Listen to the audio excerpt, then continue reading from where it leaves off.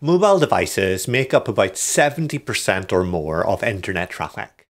At Budibase, we want to make sure that our data-driven applications that are helping turn our data into action can be used just as well on mobile devices as they can on desktop computers.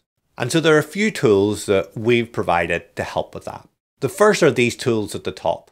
We can click between desktop, tablet, and mobile to get some idea of how this is going to look.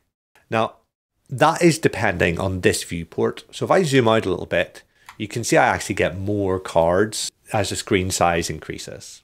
So desktop, tablet, and mobile. But I can also have more control. So let me add a container that has 3 buttons inside it.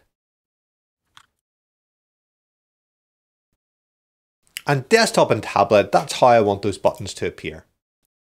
But on mobile, well, they're a little bit squashed. And so the first thing I can do is with my new container, I can go to conditions and configure a condition here. And I can add a condition to hide this component if lightning bolt, device, mobile, save, equals, boolean, true, and save. So on desktop, it's visible. On tablet, it's visible. On mobile, it's not visible. But maybe instead, I want it to be there, but styled differently. So I'll click on my new container.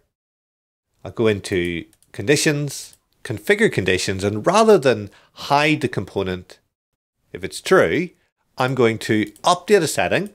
I'm going to change the direction. So I'm going to have it oriented vertically rather than horizontally if it's on mobile. It's still horizontal on desktop and tablet, but on mobile, it's now vertical. And the other thing, I'd like it to be centered. So I'll update the setting to be the horizontal alignment to be centered if the device is mobile.